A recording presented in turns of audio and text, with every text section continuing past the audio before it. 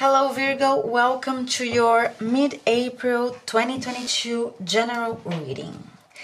General, but I think we're talking about love here. Let's see. Oh my god, everybody, I think it has its energies concentrated in love. Well, I think that's good. Let's jump right into it. So, Virgo, you are feeling right now that you are in conflict. You are in a war with people or with someone or with yourself. You are trying to make your point, but someone or a group of people is not accepting your way of doing things or your way of thinking, or as this is once, maybe your feelings regarding to sex. I don't know. Let's see. The potential and or the challenges for this period, Virgo, is the star, is a wish. You have a wish that you want to make this wish come true. So this is the challenge and the potential for the end of April. And what you need to focus on is that you have, in some way, a victory here. It is the Ace of Pentacles. So you need to focus on this new abundant beginning. You know, it is somehow also an economical or material victory, right? So maybe you need to focus on the fruits of your work, and your work is going very, very well. So you need to focus on that. I see that in your recent past, you received a small offer of love, or you made an offer of love that was considered very insignificant, very small. And the strength in this period regarding what you are bringing to the table, Virgo, it is your ability to maybe, even if you are feeling defeated, you were not abandoning your goals. Because you see, in the traditional tarot, the Five of Swords, the guy that wins is going away with the swords, but he's looking back to the people that he defeated.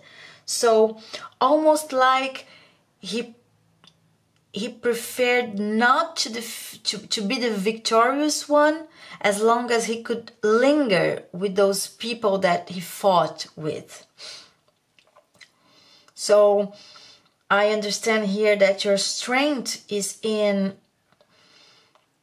maybe even if you lost, you are still having the attention or the feelings that the person that was victorious upon you, or the other way around, you're still caring about the people that you defeated. In your near future, we see the Ace of Cups, which is a new beginning in love. And in this deck, it is also telling you to choose between a new beginning with eternal love or a new beginning with an obsessive and controlling love. So the universe is asking you to have the Knave of Swords approach, which means that you have to be opened to the messages and the new things that are coming in for you. Because what the universe wants you to know regarding this moment in time is that you are only concentrating in what you lost, and you are not seeing that you still have some things very positive to move towards, or to move with, I'm sorry.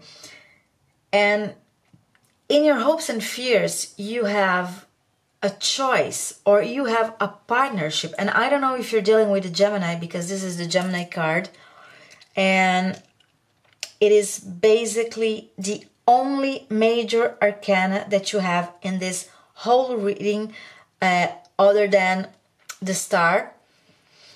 So when intuitively, when I look at it, and also as I learn tarot from a witchcraft point of view, because I started reading tarot because of my witchcraft studies. When I see the major arcana here and I draw a line, I see that your wish is the Lovers.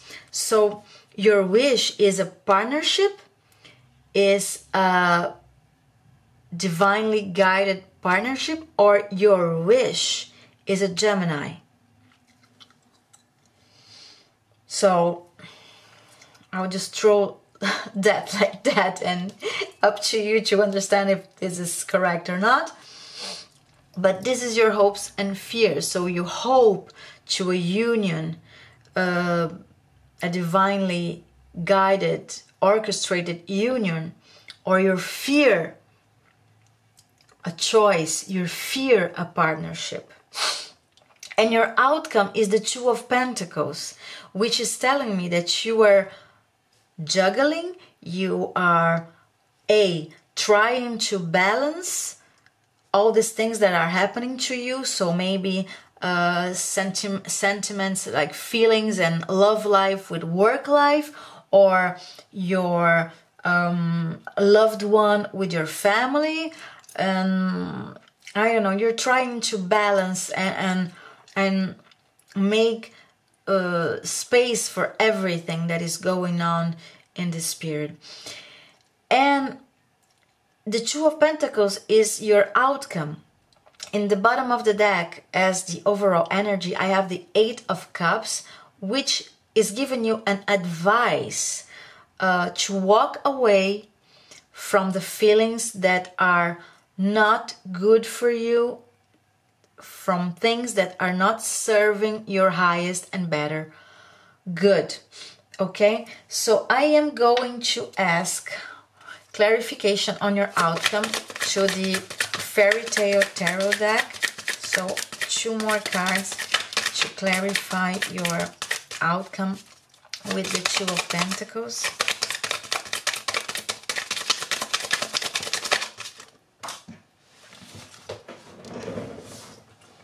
And we have, the first card is the Queen of Flowers.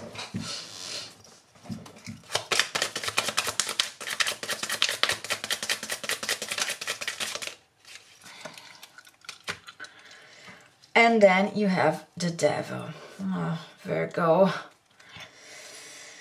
Bottom of the deck, the Five of Butterflies. A lot of fives you have here, huh? A lot of fives. So, okay. The Queen of Flowers in the traditional deck is the Queen of Cups. And you have the Devil. And you have the Five of Butterflies, that in traditional deck is the Five of Swords. So you have here the Five of Swords, right? Defeated. And also here, the same thing, defeated. So clarifying this, you have 2 cards that are telling me that you're trying to juggle the love that you have for someone, and this is a feminine energy, that is actually an obsession or someone or something that is not doing you good. And as this Queen of Flowers, she's looking down and she has her eyes closed. She's not looking at you. She is not giving you her love. Instead, she's biting the rose and the thorns are hurting her. She is bleeding. So with the Devil right here and this juggling card over there, I really need to understand that this love, it's not good for either one of you guys.